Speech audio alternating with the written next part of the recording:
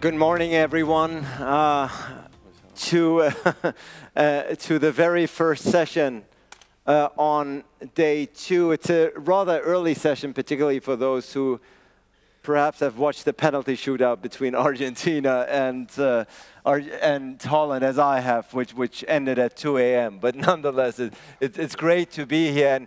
And all joke aside, obviously, this is one of the most pertinent, most timely sessions of this year's World Policy Forum. It is titled "The Future of the EU and European Security After the Ukraine War." I wish we could sit here today and speak about the state of the world after the Ukraine war. Unfortunately, we are not quite there.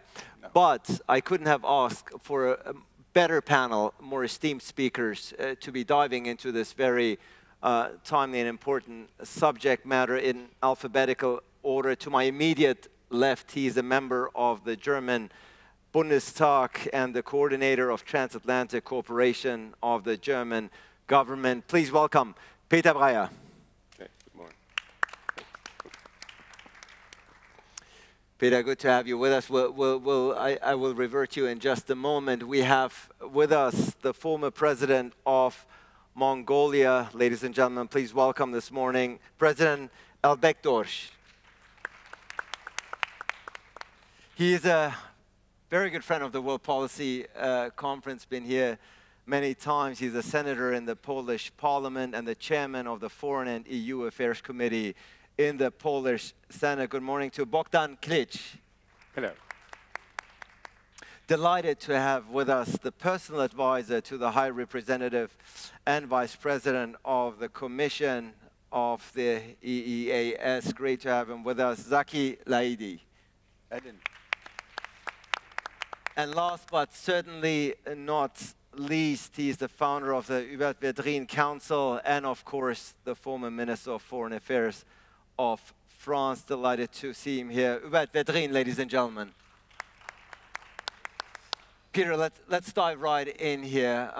This conflict which started, this war which started in February 24th, has been a strain on the entire world, certainly on Europe, and of course its most populous, most affluent member, Germany, particularly with a new government in place since December, which was confronted with this war right away. Germany has been somewhat criticized in Europe, but also beyond, for not doing enough, for not stepping up to the plate, for not sending the necessary equipment that Ukraine needs. Give us a sense from Berlin, the view from Berlin at this particular moment. Thank you very much. Delighted to be here also with this exceptional panel. So to your question, yes, now, by the way, I'm now in the opposition because we lost, so I'm not the transatlantic coordinator anymore. That was a government position that I enjoyed to have for 4 years. But yeah, we are like 10 months into this war. And the German government, certainly, like many others, never expected anything to happen like that, to have a on-the-ground, like conventional war in Europe. So nobody was really prepared. Although, I have to admit, there was enough or sufficient intelligence months before that nobody really should have been surprised by the time of February 24th, that actually Russia invaded Ukraine. There was a lot of material, satellite and everything, pictures that we had intelligence briefings on. So actually it's something like, well, surprise, surprise, something. We woke up to a war by the end of February this year. I don't buy that. But, you know, with the new German government just having come into office, just like 2-3 months after that, of course, it took them like completely unprepared. And I think everybody needs to understand that apart from like political party issues, that you know, as I said, I'm in the position now, I'm not part of that government anymore. We fully have to understand that for Germany, it was a completely confrontation with everything, with their core principles, because we had to, you know, to make a decision to turn 180 degrees around with regard to deliver weapons at all, be it normal weapons or heavy weaponry, all the way up to battle tanks, which we have not yet delivered, by the way, which I criticize my government of not doing enough, indeed. But we had one of the core principles was not to deliver any kind of weapons into any conflict or even war zone. And with regard to our history in Ukraine, in the Second World War, the German Wehrmacht back then, the army killed millions of Ukrainians. Yes, it was difficult for us to be the first ones to deliver weapons, so, in Ukraine, to Ukraine. But I don't buy that, we're still lacking behind. Half a year ago, 6 months ago, we should have made quick and the right political decisions, like delivering heavy weaponry, deliver airspace defense, which we now did. But there's always this narrative that I keep hearing, and which actually my American friends were confronting me with earlier this week. I spent 3 days earlier this week in Washington, D.C., and the administration, but also my friends on the Hill on both sides of U.S. Congress, who were in session just a month after the midterm elections, were asking me questions: do we have a German problem?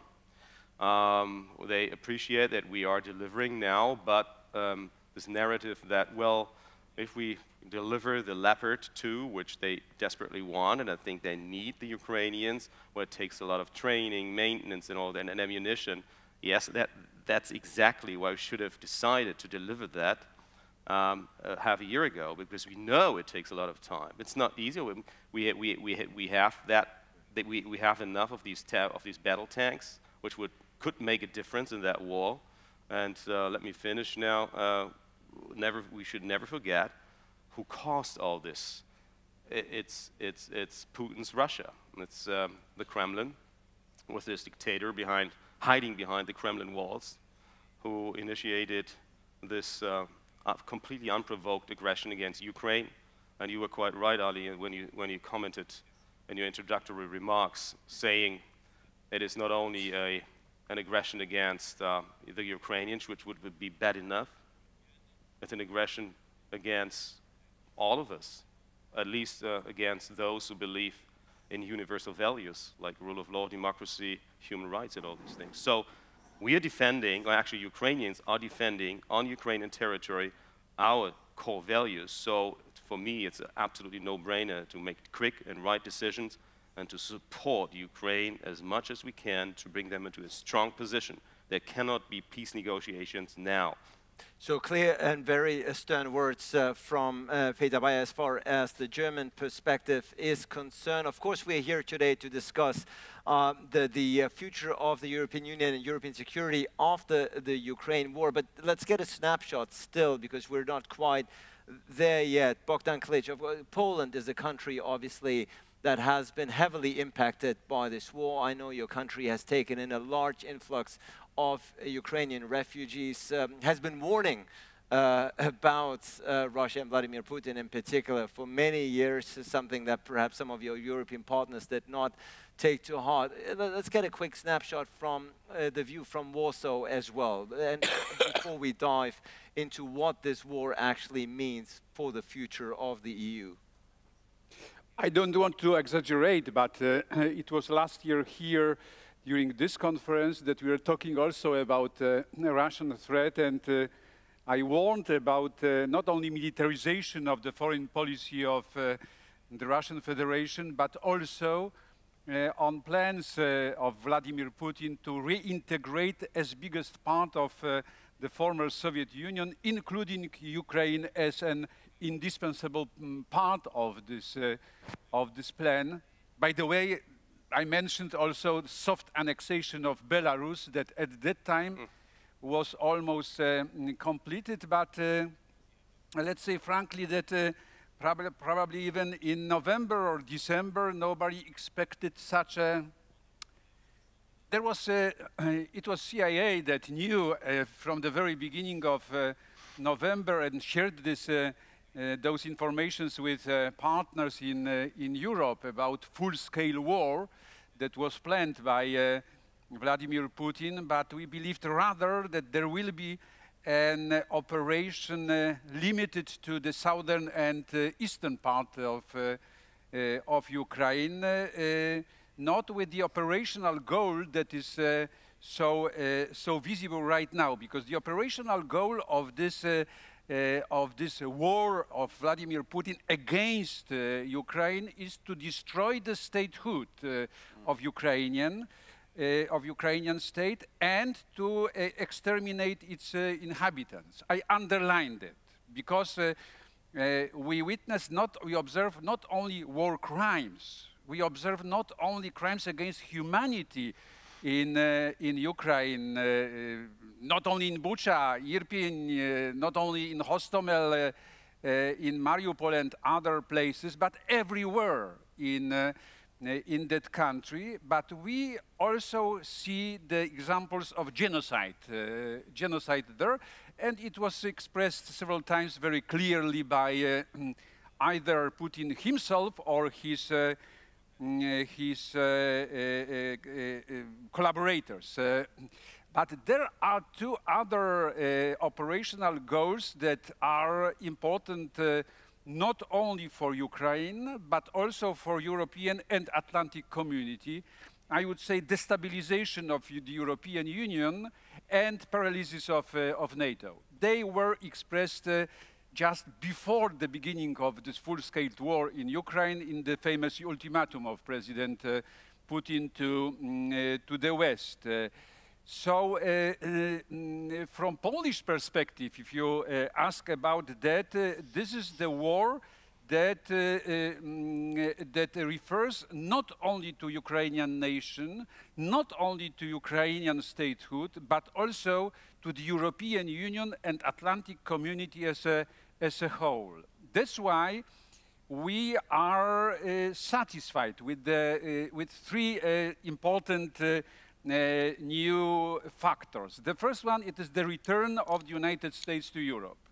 President Biden declared that during his campaign, and he did it at least since June 2021, when, as we remember, when he paid his first visit to Europe, taking part in 3 summits, G7 summit, NATO summit, but also the European Council.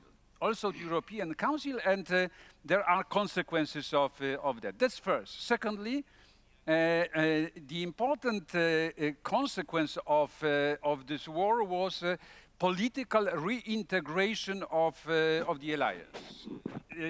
NATO was split during President Trump's presidency very deeply.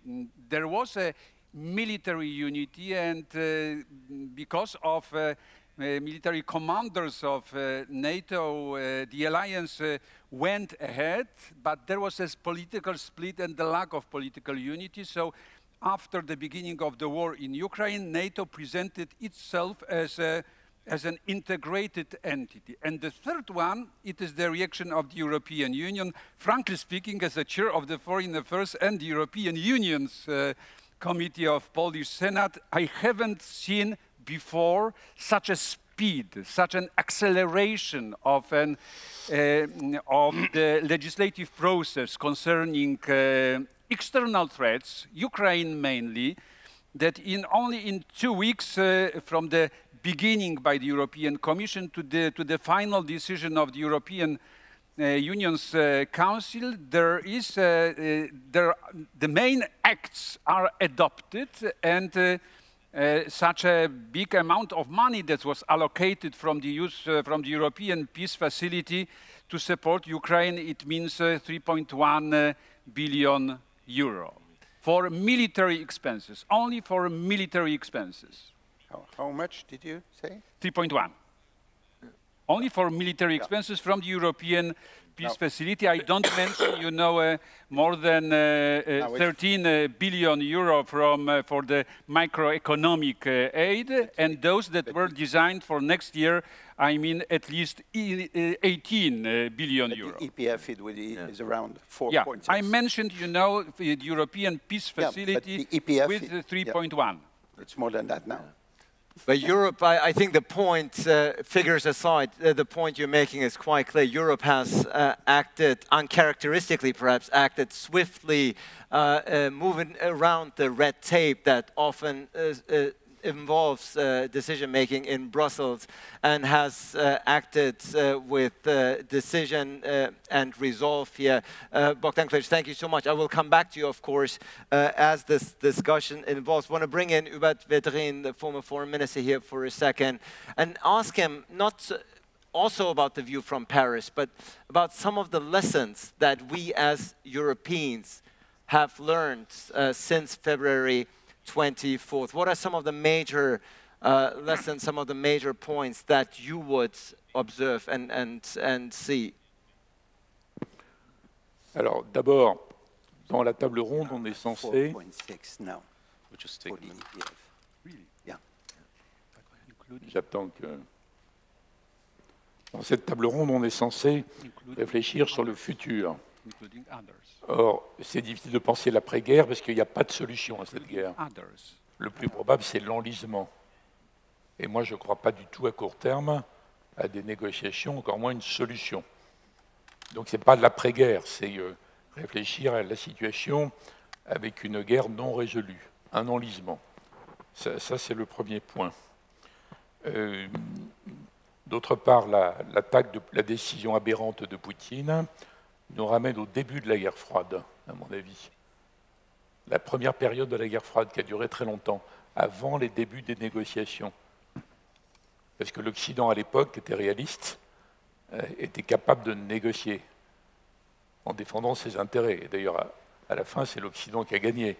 Et on n'est même pas dans la phase des accords SALT, START, etc. On est avant, on est au tout début. Donc il faut réétudier les années 50, à mon avis, pour comprendre une situation tout à fait durable. Ensuite, l'avenir de l'Europe, c'est l'avenir de l'OTAN, en fait. Parce que la conséquence immédiate de l'attaque de Poutine, c'est que l'Alliance, l'OTAN, à la demande de tout le monde, réabsorbe l'ensemble du sujet européen, pour le moment, en matière de défense. Et il me semble que, pour un certain temps, il n'y a plus aucune base politique pour les idées, entre guillemets, à la française, ou les idées européennes sur une certaine autonomie de l'Europe par rapport à ça, en matière de défense. En revanche, là où l'Europe a un boulevard devant elle, à mon avis, c'est sur la question de la réduction des dépendances excessives, parce qu'on l'a vu avec la pandémie, on le voit avec le gaz russe, etc., on le voit avec les céréales, et donc là, il y a un boulevard en matière technologique, en matière de reconstruction d'une relative autonomie européenne. Mais ce n'est pas la défense, ce n'est pas la sécurité. Donc comme la période qui s'ouvre, ça se passe à l'intérieur de l'OTAN, de l'Alliance Atlantique, sans oublier que pour les États-Unis, le problème numéro 1 demeure la Chine, même si les Européens ont du mal à intégrer cette notion. Il suffit de regarder ce que dit de temps en temps Biden, ou Blinken, ou le chef d'état-major Milley, et ce qu'ils disent n'est pas très différent de ce que dit Macron, en fait. Et de temps en temps, Scholz, ça dépend. Voyez. Donc, en tout cas, là, il faut oublier, pour tous les gens qui sont là, des décennies de discours sur la défense européenne. Elle est assurée par l'OTAN, comme à l'origine, quand les Européens avaient demandé que ce soit les États-Unis qui les protègent, en dépit des progrès, en dépit des efforts, en dépit des procédures, etc. etc. C'est comme ça que je vois la période qui vient. Jusqu'au moment où les Européens, même les Polonais, vont se dire c'est peut-être pas prudent de penser que les États-Unis sont protégés à perpétuité, donc il faut quand même rebâtir quelque chose nous-mêmes. Mais on n'en est pas là. On n'est pas dans cette phase parce que l'urgence du moment, c'est de bloquer Poutine et qu'il ne puisse pas gagner. Mais je reviens à ce que j'ai dit avant, donc enlisement. Voilà, donc je pense qu'il y a une grande ouverture, mais pas défense. Je change un peu de sujet. Technologie, tous les domaines de dépendance excessive. Par ailleurs, sur la période, je le dis souvent, je pense qu'il faut réfléchir sur la politique occidentale menée depuis la fin de l'URSS, donc sur 30 ans, et pas uniquement sur les derniers mois, ni les dernières années. Et je pense que cette analyse n'est pas faite, que tous ceux qui tentent de le faire en Occident sont considérés comme étant indulgents par rapport à Poutine, ce qui n'est pas le cas. Personne que je connais n'est indulgent par rapport à Poutine. Mais un Occident qui ne serait pas capable d'évaluer les politiques menées, par exemple dans les années 90, c'est un Occident qui m'inquiète. Il faut faire ce que les militaires appellent le retour d'expérience. Il y a eu plusieurs politiques depuis le début des années 90. Il ne faut pas mélanger Yeltsin, Poutine 1, Poutine 2, Medvedev, etc. etc. Je ne vais pas au-delà parce que tout le monde comprend, mais dans les débats en Europe, c'est des débats impossibles à mener. Il faut donc se référer à ce que disent les Américains, qui sont souvent très vieux, qui sont des vétérans de la guerre froide, qui ont combattu l'URSS toute leur vie, mais qui sont capables de faire cette analyse pour réintroduire dans le débat pour l'avenir. Il faut analyser ce que l'Occident a fait par rapport à la Russie, par rapport à la Chine, par rapport au Moyen-Orient, etc. Moi, je suis sur cette ligne, tout en disant à chaque fois que ce n'est pas le moment. Ce n'est pas le moment. Quant à l'avenir, je redis et je termine, il me semble qu'il y a une certaine correspondance entre ce que Macron dit de temps en temps. Alors, je ne dis pas que je défends toutes les déclarations, il y en a qu'il ferait mieux de ne pas faire maintenant, en attendant la suite. Donc Macron ou Scholz, et ce que pense la Maison-Blanche, il me semble. Yeah. Thank you so much. Obviously, the French-German axis here extremely important in guaranteeing the unified front. Zaki Laidi, the European Union has been praised since February 24th, as has Bogdan Klic once again reiterated here on stage, that it has presented a unified front, that it has been able to act swiftly. Give us a sense of the discussions as much as you can from behind the doors, of course, to bring 27 nations together at a time like this and speak with one voice cannot be easy and could not have been easy. I know you're working at that front very diligently together with the High Representative. Is the unified front of substance, or do we see cracks in it already? No, I think that the level of consensus in Europe is extraordinarily high. Extraordinarily high. And just to give you an example, it took 2 months, only 2 months, to set up the military mission to Ukraine. Whereas usually when we send missions to Africa, it takes 1 year or 18 months. But if you allow me, I would like to make a certain comments regarding the meaning of this conflict. Because if we don't concentrate and analyze the meaning of this conflict, I'm afraid that we're not going to be able to think about the question we raise, which is the way out, okay? So if you allow me, I will make a few remarks. First, in terms of global meaning, this war fundamentally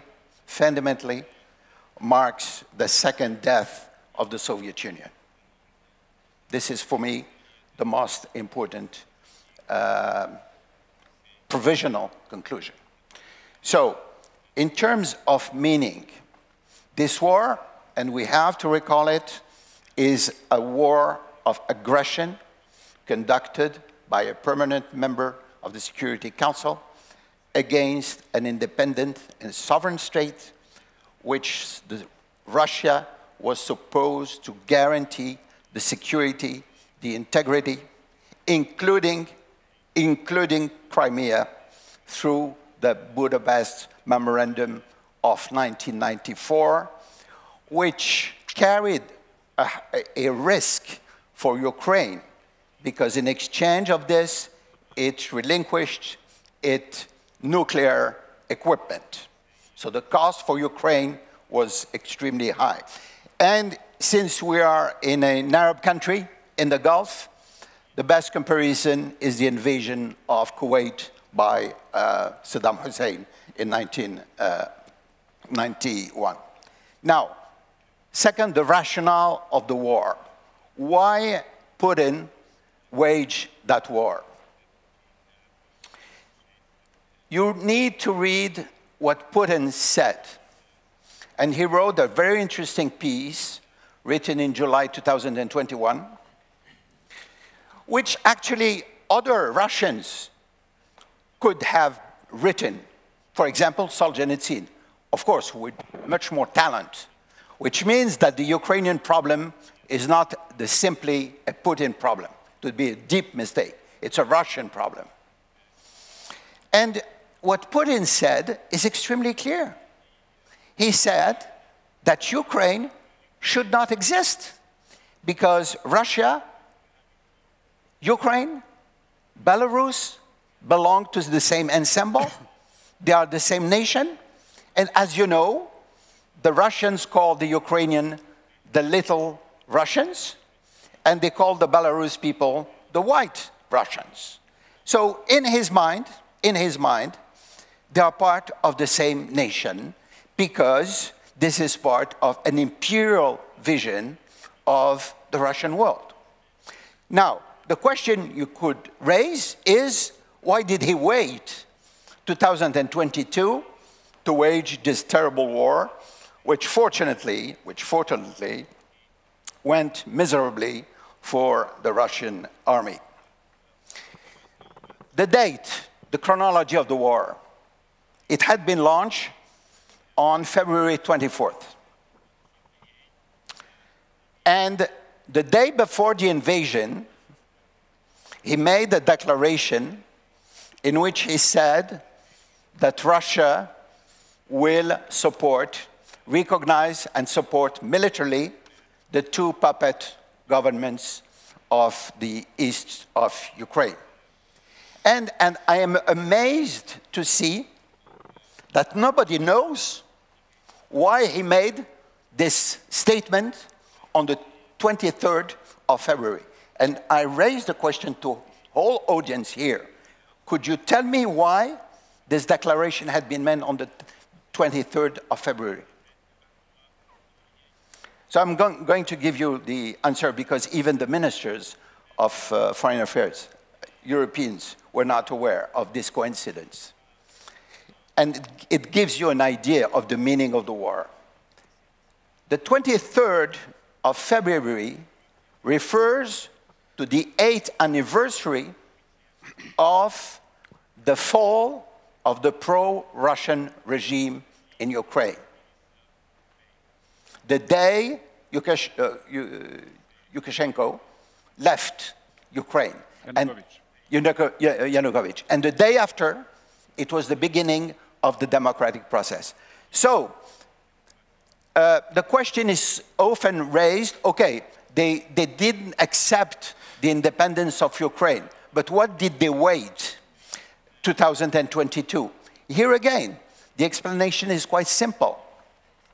As long as the political trajectory of Ukraine was compatible with the nature of the Russian regime, it was possible for Russia to manage the situation as they manage the situation in Belarus, okay? But since 2014, the political trajectory of Ukraine became very different, far from the Russian evolution. And then started the danger, to which Russia answered through the annexation of Crimea and launched the famous Green Man in the east of Ukraine. So that is the reason why he launched this, this war. So on our side, did we make mistakes? Yes, we made a lot of mistakes. And let me mention those mistakes. Sorry to give this background, but without this background, we cannot have a serious discussion on Ukraine. The first is, and in my view, and by the way, I'm expressing here myself on a personal basis, not reflecting the views of the HRVP. So please do not quote me in a way or another. So first, we never had a Ukrainian policy. Our Ukrainian policy was a byproduct of our Russian policy. And it led to a certain number of uncertainty, to a certain number of mistakes, hesitations, including the question of NATO, I mean, to which personally I'm not favorable in the case of Ukraine. But we didn't give right and clear, precise indication. The second and big mistake is that we didn't react to the occupation of Crimea, which I remind is part of Ukraine, because even after during the referendum of independence, 54% of the population of Crimea voted for the independence. Of course, the figure was much lower than the other regions of Russia, of Ukraine, but still, the majority was favorable. So we didn't react, and the worst is that the sanction against Russia after Crimea didn't come after the occupation of Crimea, but after the shutting down of the plane. Third, I will be brief on this, the terrible mistake we made was to increase our dependency on energy on Russia after Crimea, after Crimea. And of course, we can fully understand the reasoning of Mr. Putin, who says that those Europeans are not reacting swiftly. And I think that he virtually made after that all the mistakes possible, but he underestimated the role of the United States. But just, and I will just finish on this, and I hope that we will be able to come on the way out. The commitment of the EU is dramatically underestimated. I'm virtually sure that the majority here of the attendants believe that the American support is more important than the European one. It's false. The last figure, published by the Kiel Institute at the end, come to the point and said that the commitments of the European Union on the economic side and the military one are superior to the commitment of the United States. Right. Sorry. Well, thank you so much. I mean, obviously, this was the background, the historical background that you provided, certainly key here. And the last point about the Europeans actually stepping up to the plate and their aid having at least equal weight as far as Washington's contribution is concerned is taken. Is well noted here. We have 45 minutes left in this discussion. Certainly, I do want to go through one more round and take some questions from the audience members. So, President Elbekdorj, it might seem peculiar at first to have the former president of Mongolia speak on a panel about the future of the European Union. But for those who may not be familiar with it, you spent a long time, many years in Ukraine, and as a former president of Mongolia, have met Vladimir Putin, have met President Putin many, many times, over 30 times, I believe, throughout your reign. Since we're talking about the future of the European Union and the implications to European security, give us an outsider perspective here, somebody who knows Ukraine very well, but also knows President Vladimir Putin very well. Thank you very much. You know, this Ukrainian war has a global implication. If there was not Ukrainian war, I think maybe Chinese President Xi Jinping started forceful unification with Taiwan yesterday. I think now Chinese leader weighing in two ways and facing two scenarios. First scenario, if forceful unification of Taiwan with China happens like in the 2014 Crimea, he would have started that process yesterday. But now he says that it might be like a different scenario, 2022 scenario, like a let's Putin scenario. And he's weighing that. Means that Ukrainian war has a great greater implication, not only in Europe, then also worldwide, also in Asia.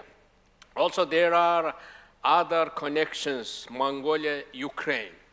There is only one country between us. Ukraine is a free, democratic country, independent country in Europe. Mongolia is a free, independent, democratic country in Asia. And between us, I told you that one country, and means that we are sharing common interest.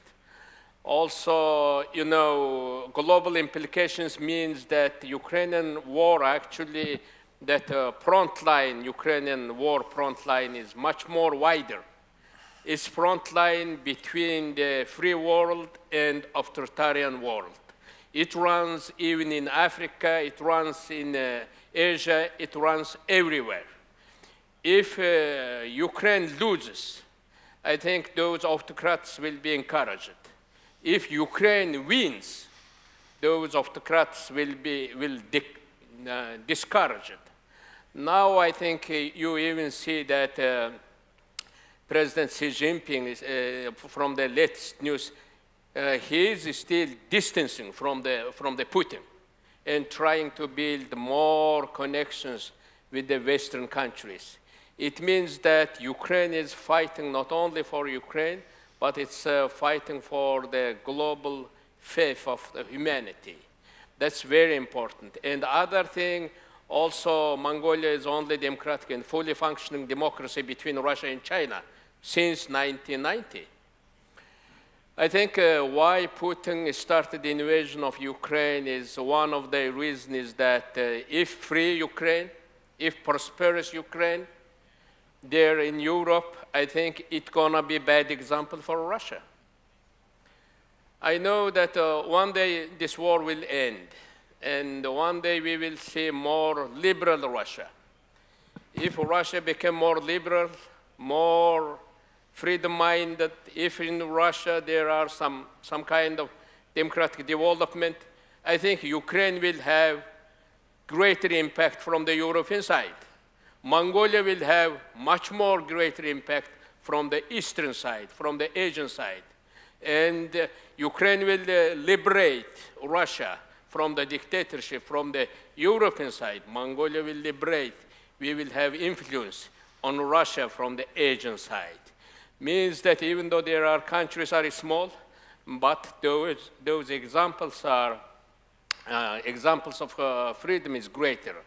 And because of that, I think this Ukrainian war has a big implications. And now this war is having a more uglier pace, you know. Now they are really directly targeting those infrastructures and energy, everything, and trying to freeze Ukrainians to that. And I think we need to help Ukraine. We need to help Ukraine more than any other time, you know, since starting the war. And now I'm like a member of the Club de Madrid, and I am the newest member of the elders, and we are working to help Ukraine. If we are talking here, I think if you can think about that, if you send one generator to Ukrainian city, one thing to Ukrainian city, that will save thousands of lives. And I hope I saw that within the speakers there is Foreign Minister Kuleba is coming. Yeah. And I lived in Ukraine for many years, in Western Ukraine, studied there. I know the spirit of the Ukrainian people. They are really proud people. They are never going to kneel under aggression. And they are showing. And I'm really happy that World Policy Conference bringing this topic into this light. Thank you very much. Thank you. And the point about we have 40 minutes left. I'm going to do one quick round here, but with the plea of relatively short answers, because I do want to get to the audience. Because helping Ukraine, Peter, I think is a key here. Right now, winter is coming. Winter is here. May not feel like that in Abu Dhabi, but certainly in Berlin. We've already talked about the failures on the part of some European governments to diversify their energy sources. Germany is now in a conundrum. The question I want to ask you is, the support for Ukraine on the part of the German people is high, if you're looking at the polls. But as the living costs are rising and the immediate impact of those costs are felt by the average person, do you fear that the support for this war, or rather for the Ukrainian people, is going to decline in Germany? Because that's going to be a litmus test here. Yeah, it's a very good question, and certainly one of the things that any government, not only the one in Germany, has to take into consideration when shaping, forming their policies and making these political decisions that are necessary. I mean, it's a support, as you quite rightly described, for supporting Ukraine in this war with regard to financial aid, with regard to military aid, is very high in Germany. And actually, for politicians, it's always a wise thing to really listen with all senses open to those who they represent, to the people. And just to give you a little example of the very early weeks of that war, when in Germany, after the invasion on February 24th, 3 days later, German Chancellor delivered a fantastic speech with everything put in it, you know, with regard to the so-called Zeitenwende, completely change in our politics in Germany. And people ask on the street, would you support deliver weapons, especially weapons, to Ukraine? Because of a history, what I alluded to in my introductory remarks, because of we just don't do that, deliver weapons into war zones.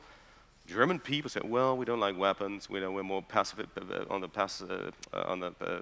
Pacific side, but we think it would be the right thing to do, because we want to, I think the German people, the society understands much better, maybe only from a gut feeling, maybe not only like intellectually reflected, what needs to be done.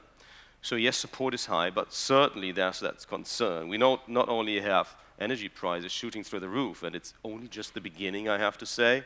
Next winter, by the end of next year, will be much more expensive. We have an inflation rate in the double-digit figures, which is like around 10% in Germany, and many other things. And this taken together, it's really a challenge for any government, be it on a federal level, be it on a more regional or local level, to hold the society together. But, well, that's the responsibility to communicate, to explain to the constituents why it is necessary. Because of all the good reasons that I heard from the panel, it's not just about the Ukrainians, which would be a cause enough to support and defend, but it's, you know, we're fighting, the Ukrainians are defending ourselves here.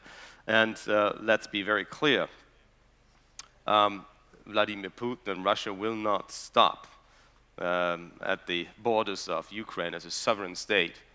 And I have not heard yet the name of the Republic of Moldova, which is also a country, and the Baltic states, which are really threatened, not only since this year. They have really, they really are frightened of what's happening, and they have suffered a lot under Russian suppression.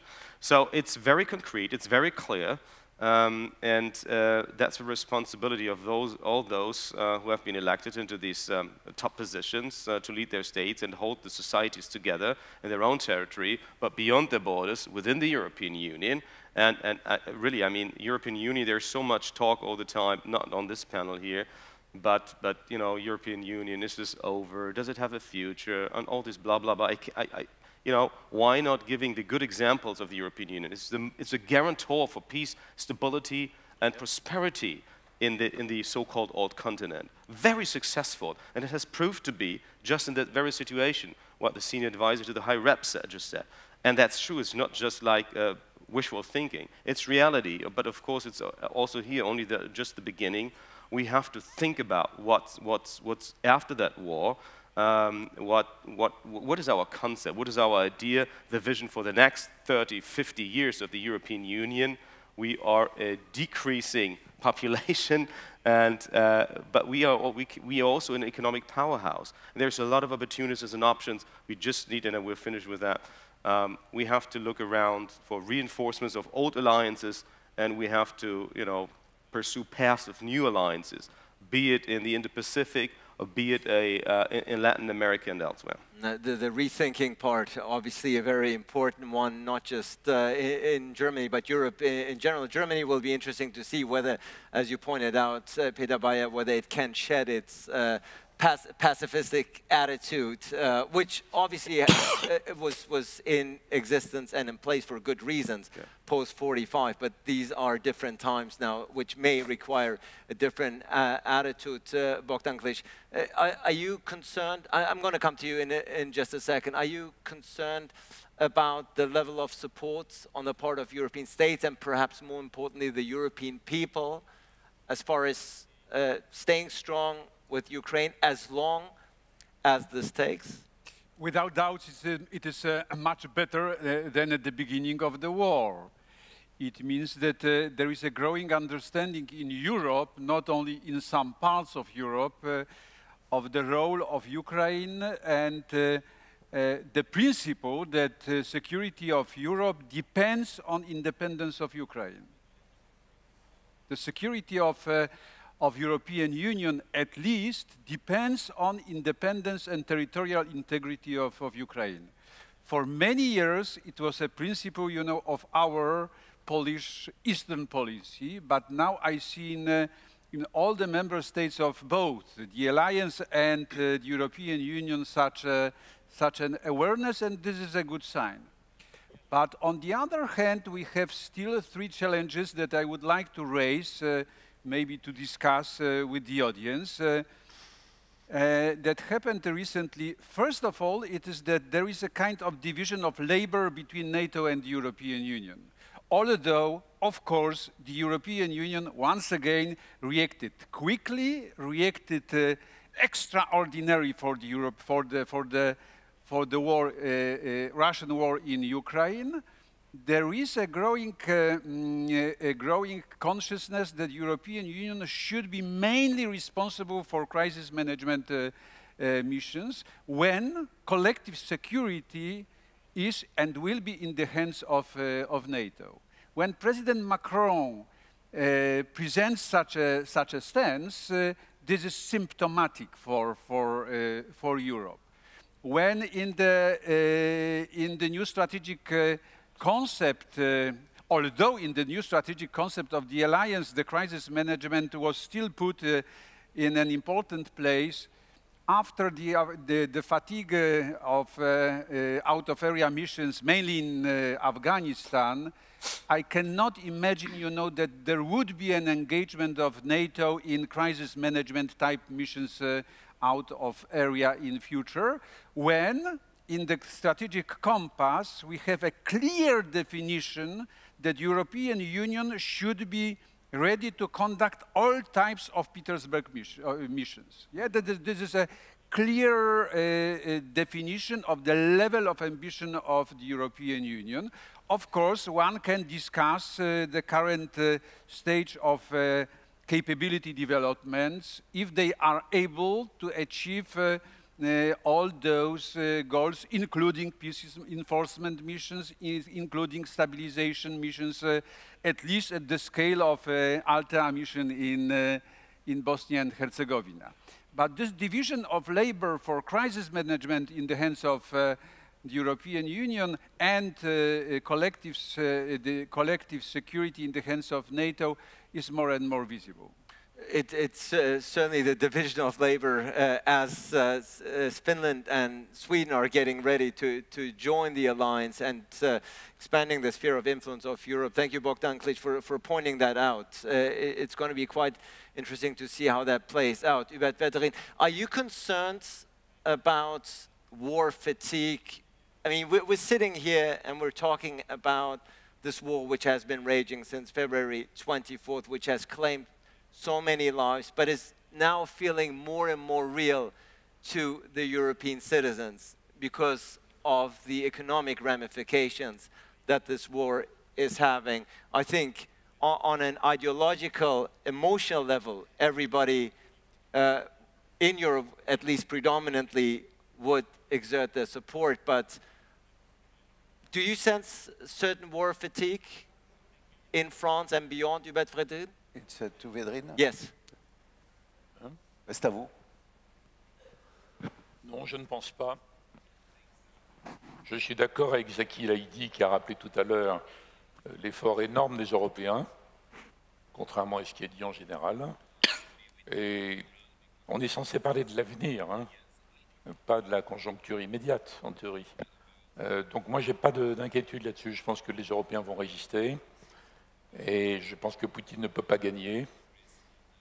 Je pense que les Américains ne laisseront pas les Ukrainiens attaquer la Crimée. Je peux me tromper, mais enfin bon, c'est comme ça. C'est pour ça que je crois plutôt à l'enlisement. Et comme je l'ai dit tout à l'heure, au-delà des inquiétudes immédiates, trop conjoncturelles, l'avenir se passe dans le temps. Dans le temps. Donc ça va dépendre des rapports de force au sein de l'OTAN, donc de la position américaine, donc de la position de Biden dans la hiérarchie numéro 1.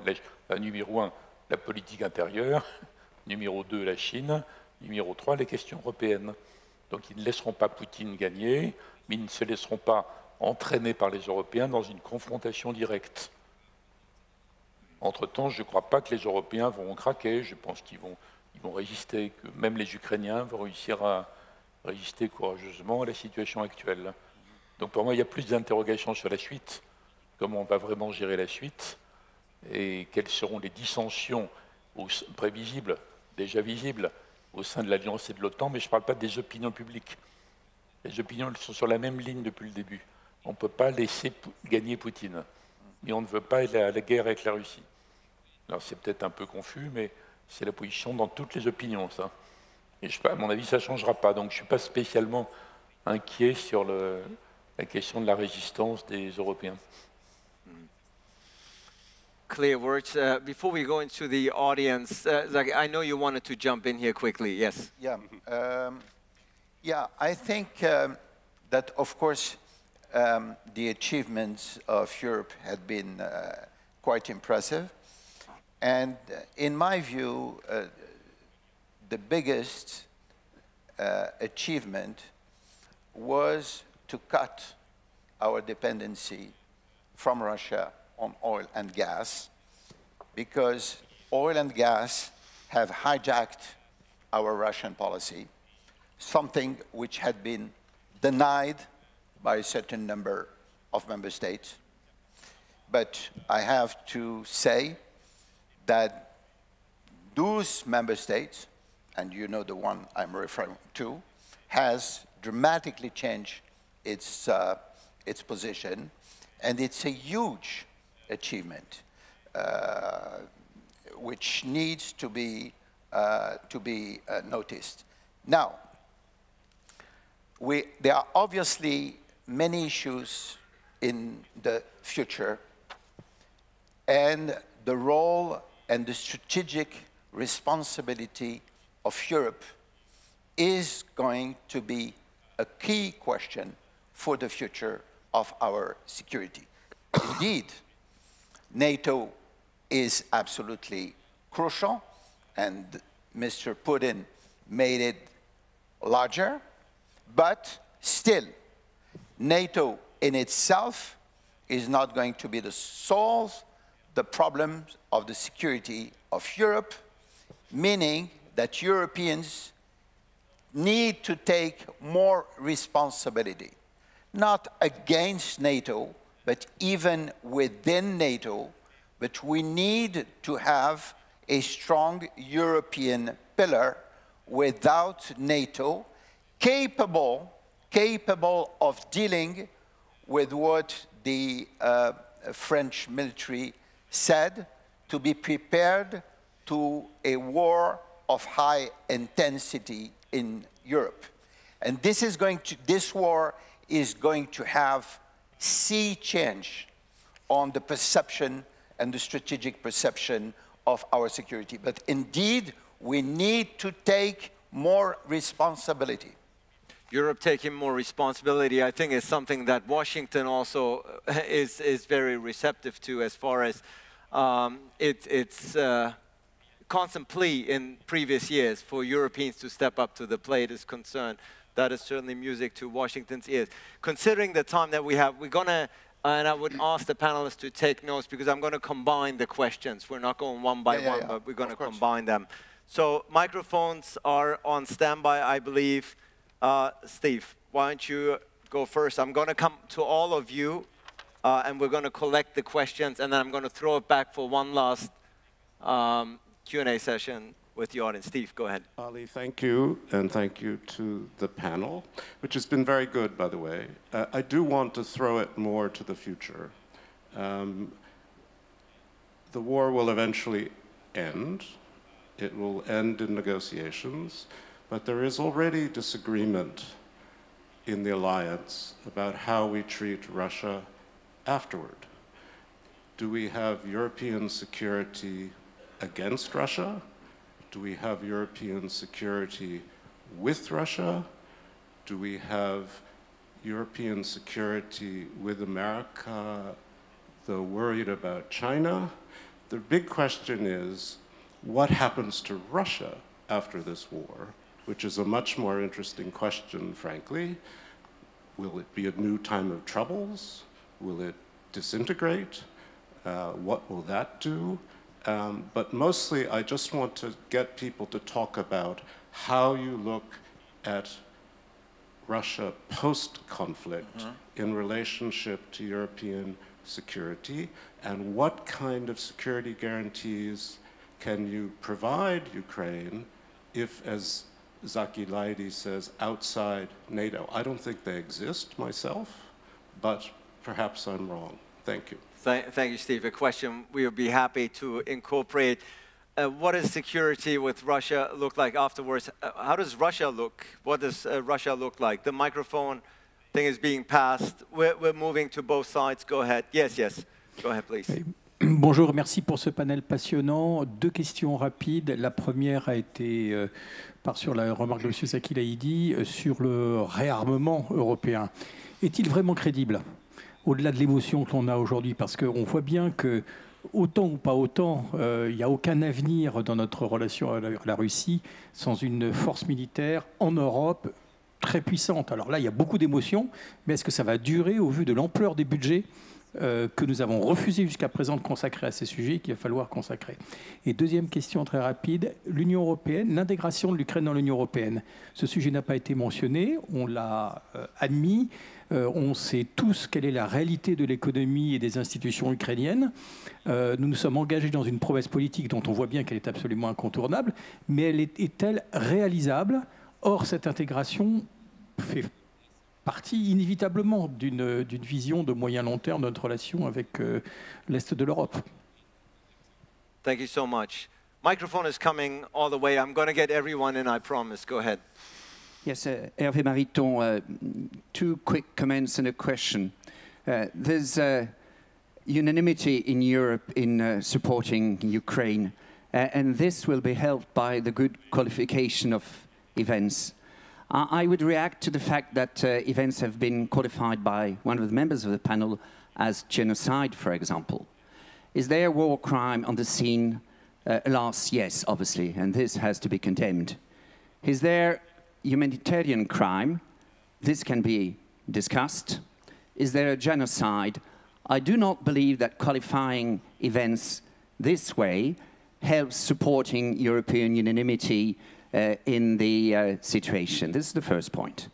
The second comment, when you alluded to Solzhenitsyn, if I may, Solzhenitsyn never denied the existence of Ukraine as an independent state. He just said that probably this would be a difficult period, that there might be war, and that he would oppose his sons participating in the war. That is what he precisely wrote, if I may say. The question is, particularly from a French point of view, but it goes beyond. As the panel emphasized, the war has made the penny about NATO drop. For the French, for example, NATO was very often denied. French politicians talking about defense and defense in Europe very seldom spoke about NATO, just as if France did not belong to NATO, actually. And now the penny has dropped, and I believe this is a good thing. But as to Europe, and Hubert Védrine emphasized that the panel is supposed to be about the future, I would ask the panel how they value the present situation, for example, when you've got a Franco-German cooperation on SCAF, and just about the same time, an important announcement is made on this. You've got the Italian-British-Japanese cooperation on a competitor to SCAF, for example. So Europe seems to be united presently, but if we look to the future, the division in Europe on industrial issues and others regarding security seem to be just as strong as ever. Thank you so much. Moving the mic along, yes, please go ahead. D'accord. Si vous permettez, je vais parler en français. Je voudrais poser une question à Hubert Védrine à partir de ce débat intéressant. Je crois que dans cette guerre, certainement, la Russie qui a agressé l'Ukraine va sortir affaiblie. Même si elle est européenne de culture, il y aura une rupture de confiance entre l'Europe et la Russie. Et la Russie, de plus en plus, va se déployer vers l'Asie, l'Inde et la Chine et les autres. Alors pour moi, est-ce que ça n'est pas une opportunité, bien sûr, pour l'Europe? D'une part, de s'intégrer, de se renforcer, d'avoir une politique stratégique commune, etc. Mais d'autre part, surtout, pour moi, de s'intéresser à son autre géographie, c'est-à-dire le Sud, à la nécessité pour l'Europe de se réconcilier avec le monde arabe et avec l'Afrique. C'est avec ce monde qu'elle va pouvoir même gérer peut-être sa transition, toutes ces transitions, les transitions énergétiques entre autres, en dehors du fait qu'elle a intérêt que le problème du développement et de la Méditerranée soit résolu. Merci. Right. Well, thank you so much. I think the young gentleman right next to you had a question. We'll get him the microphone. Can I see a show of hands? Whom am I missing here? Right here in the first row. Here. And then the young gentleman. Why don't you go ahead, yeah, sure. while she's getting the mic. Well, thank you very much. I think it's quite telling to see that only French speakers are talking about European defense and independence indeed. And it's quite disheartening actually to see that Germany, for instance, is pouring billions of dollars into American fighter jets, although other opportunities are available in Europe, not just mentioning the Rafale. But in fact, is it just because we listen too much to de Gaulle that as French people we dream of a European independence, or does it translate into English as well? That's probably a question for the foreign speakers here in the panel. Thank you very much.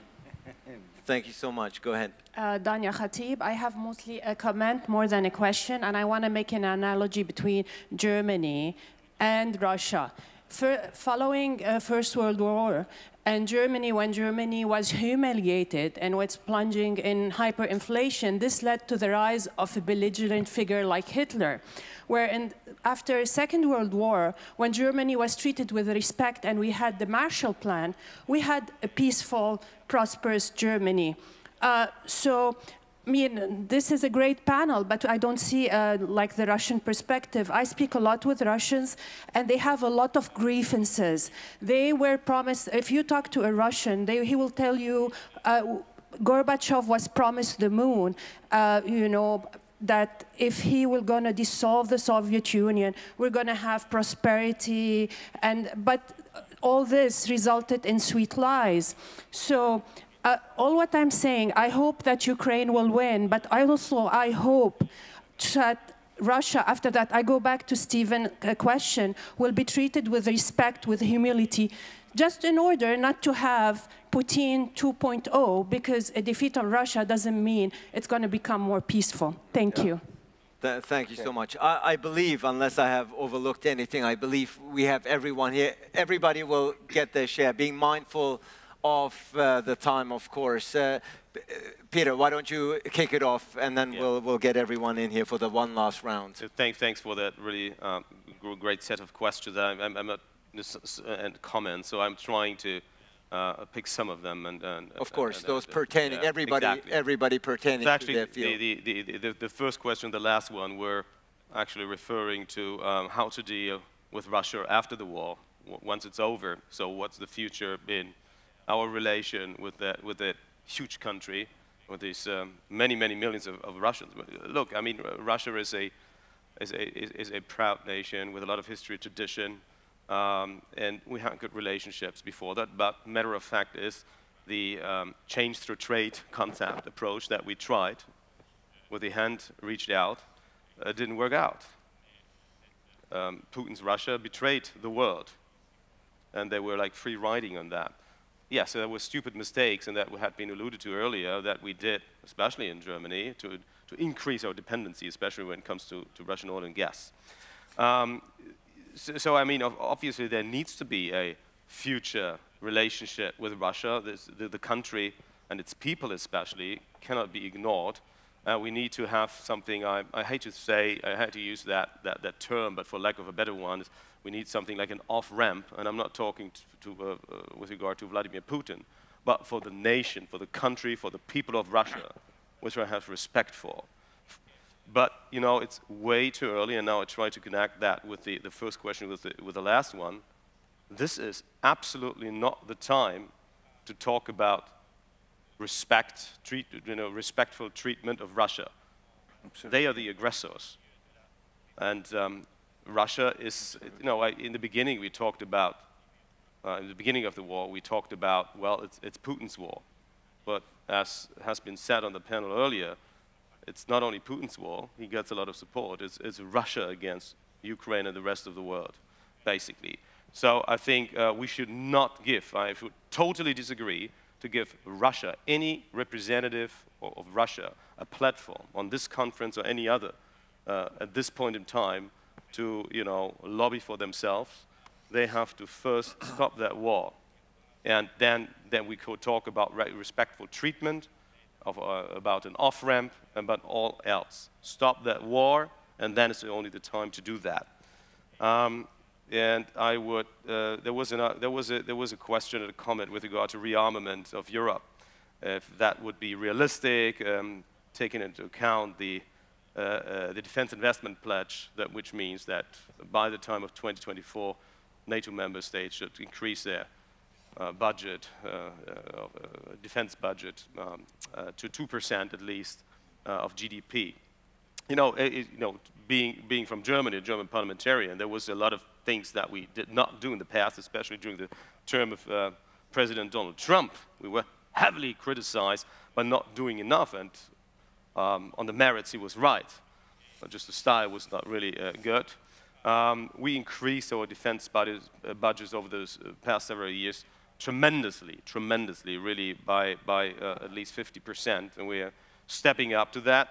And we are fully committed to reach that 2% goal and keep that.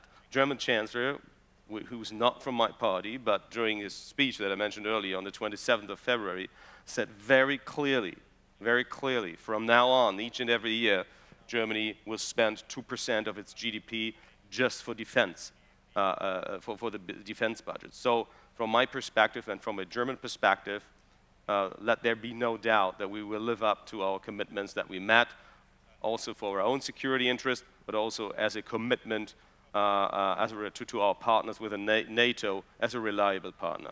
And it's very clear from your words that obviously this goes beyond a party being in power or in opposition. This is a unified German position, stance, and stern and frank words about Russia there, certainly. Bogdan, everybody is going to chime in here before we wrap up. Bogdan Klitsch, go ahead. Some of the questions. Steve, frankly speaking, there was a great wisdom after the Second World War that was focused in one sentence, beginning with keeping Americans in.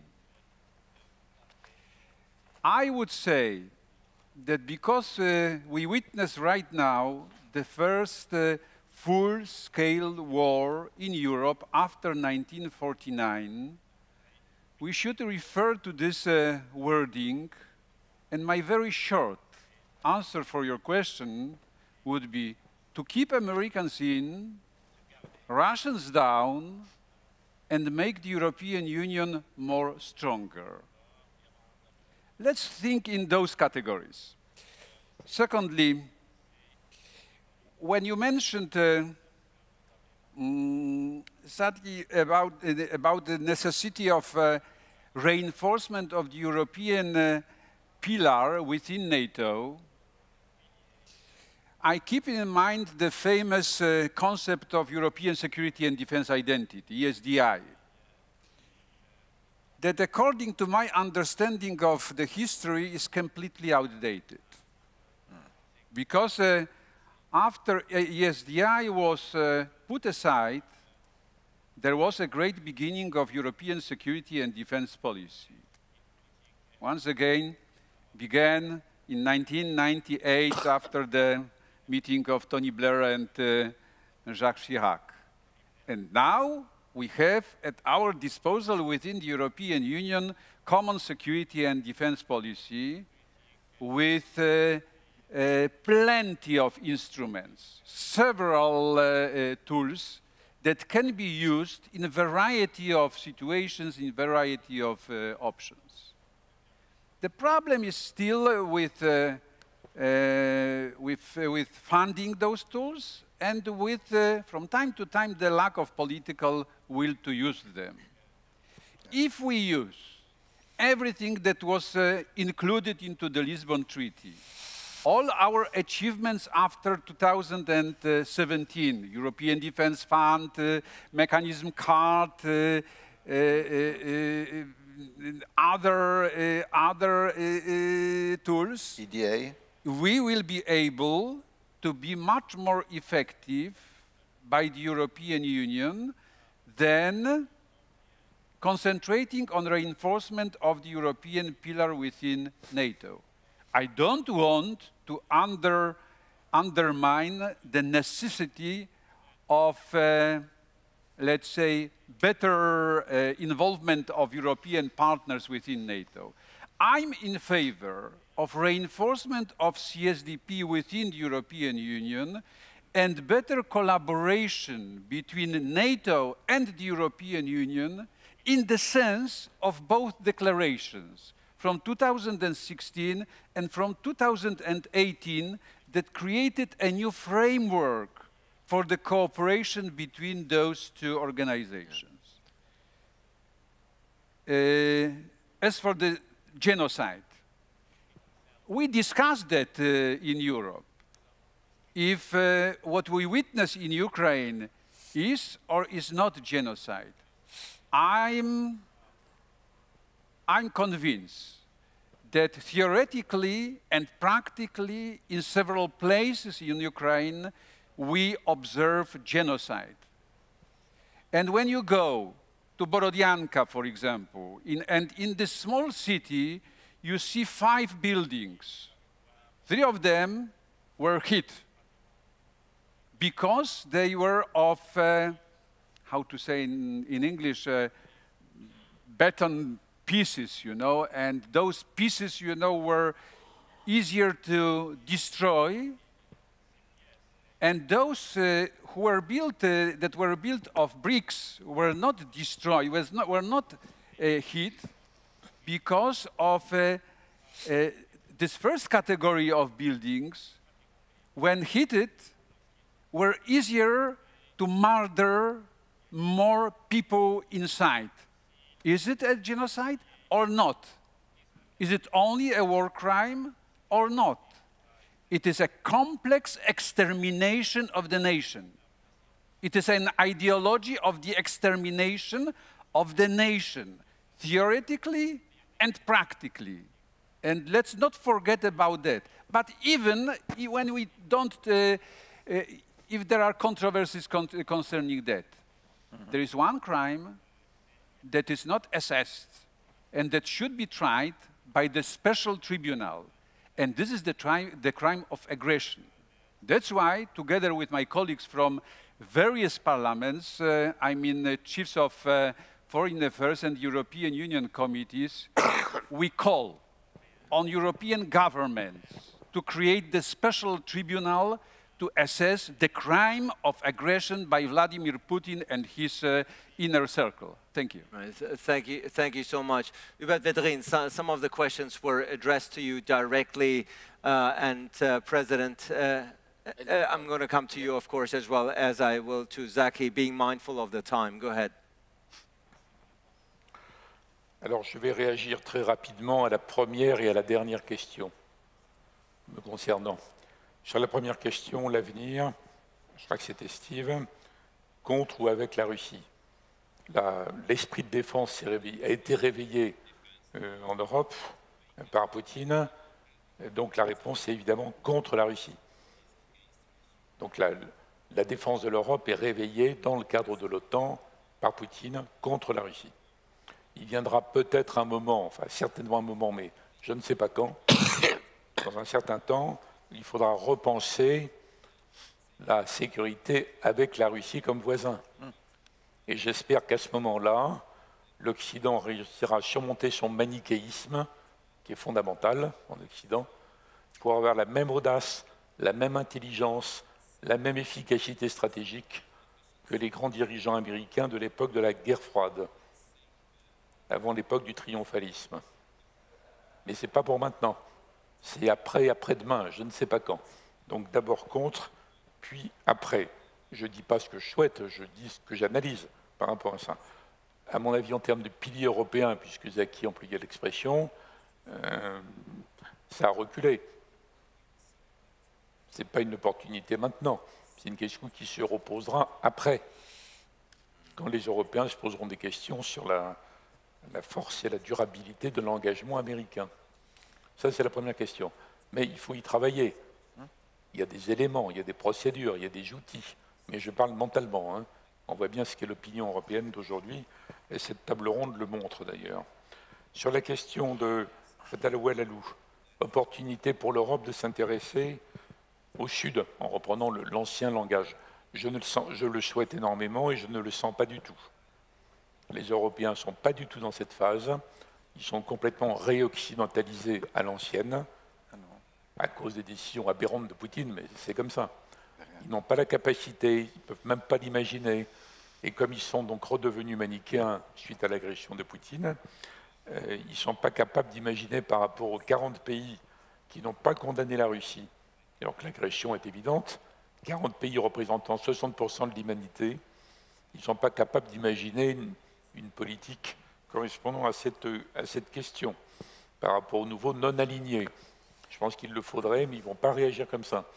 Ils vont essayer de harceler les non-alignés de reproches moraux, juridiques, politiques, mais je ne crois pas que l'Europe d'aujourd'hui, au sein de laquelle il y aura une bataille d'influence demain entre Pologne, Ukraine, France, Allemagne, etc., et tous les autres, je ne crois pas qu'elle soit capable de penser cette politique-là.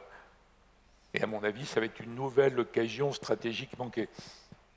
Je regrette d'avoir à dire ça, mais c'est comme ça que je sens les choses, en dépit des efforts énormes de beaucoup d'Européens. Bon, je regrette d'avoir à dire ça. Thank you. President Elbektor, your final remarks, and then Mr. Zaki, you're going to get the final word. Yeah, thank you very much.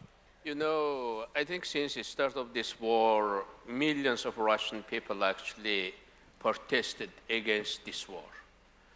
You know, Putin and the Russian people are two different things. Also, with the start of this war, Putin brought big loss in Russia, economic loss, military loss, most importantly, confidence loss in Russia. And that's a very bad thing. Also, one thing I would like to brought to enlighten, because you know that mobilization, Russian mobilization, are now more focused. There are more forceful mobilization for ethnic minorities in Russia. Disproportionate ethnic minorities are mobilized to the war in Russia. Most of them origin from the Mongol dissidents, you know, Buryats, Kalmyk, and others mobilized disproportionately to this war. Putin is killing Ukrainians in Ukraine, but in Russia, Putin is killing ethnic minorities in Russia. Putin is using ethnic minorities like a cannon fodder. we have to pay to this attention. This is very, very, very important issue. Also, with the start of mobilization, we opened our border to the ethnic minorities, to the people from Russia, to Mongolia. We have a big border with Russia. We received thousands of people from Russia. And I think if there is one less man with gun against Ukraine, I think that's also a great contribution for the peace in Russia. And after this war, there will be big kind of the development and the big change gonna be in Russia. And I think that's still happening in a mindset of people, not only outside of Russia, also inside of Russia, you know, to be part of the Russia or how to deal with these consequences of war. And that is indeed the very important question. Steve alerted to it, of course, not only what the future of the European Union will look like, but what the future of Russia will look like once this war is over. Only last point on European Union. I think European Union is greatest project which we have our humanity. I think after war, this is the test for European Union. I think after this war, European Union will be more united, more stronger, and also other parts of the world should follow the suit. For example, in Asia, we have 48 United Nations members. We have not such establishment like in Europe, for example. Now, myself and other people are contemplating idea to put kind of the Council of Asia idea, you know, how to find kind of consolidation in Asia. In Europe, there are almost 50 years that consolidation, and it will be more stronger. So Europe will be more stronger. Is an outsider perspective something, Zaki, that I'm sure you would attest to? Okay, take it away. I've made my first presentation in English for the sake of francophonie. I will give my answers in French. Bon, sur la Russie, l'avenir de la Russie. L'avenir de la Russie, il dépend d'abord de la Russie. Il dépend d'abord de la Russie. Fondamentalement, quel est le problème de la Russie? C'est le renoncement à son identité impériale, au profit d'une identité plus nationale. Je vous invite, si vous ne l'avez pas fait, à lire un article remarquable qui a été écrit il y a plus de 20 ans par un Russe qui s'appelait Alexander Liebed, dans lequel il a clairement poser les termes de l'avenir de la Russie entre une identité nationale déterminée par les frontières de la Fédération russe et une identité impériale. Tant que la Russie ne fera pas ce travail de rupture, elle aura des problèmes et nous aurons des problèmes avec elle. Alors on va me dire, mais c'est très difficile. Mais oui, c'est très difficile. Mais oui, c'est très difficile. Moi, je discute avec Borrell tous les jours de ces questions et il me dit, tu sais, pour l'Espagne, la perte de Cuba a été une terrible tragédie. Mais oui, mais oui. La perte de l'Algérie a été pour la France aussi une tragédie. Mais l'Espagne, comme la France, s'en sont sortis en renonçant à leur projet impérial. Il faudra bien qu'un jour, la Russie fasse cet effort qu'elle n'a pas réussi à faire, probablement à cause de la nature de son régime. Et de toute façon, il n'y a pas que l'Ukraine, il y a ce qui se passe en Asie centrale, où on voit très très bien la volonté de sortir de l'orbite russe, peut-être pour entrer dans l'orbite chinoise. Je ne sais pas s'ils gagneront au change. Enfin, bon, c'est la dynamique. Donc, c'est le passage d'une identité impériale à une identité nationale. Bon, pour ce qui est de la défense européenne, écoutez, moi, je reviens de Washington, où nous avons tous les ans un dialogue entre l'Union européenne et les États-Unis sur la Chine au plus haut niveau américain.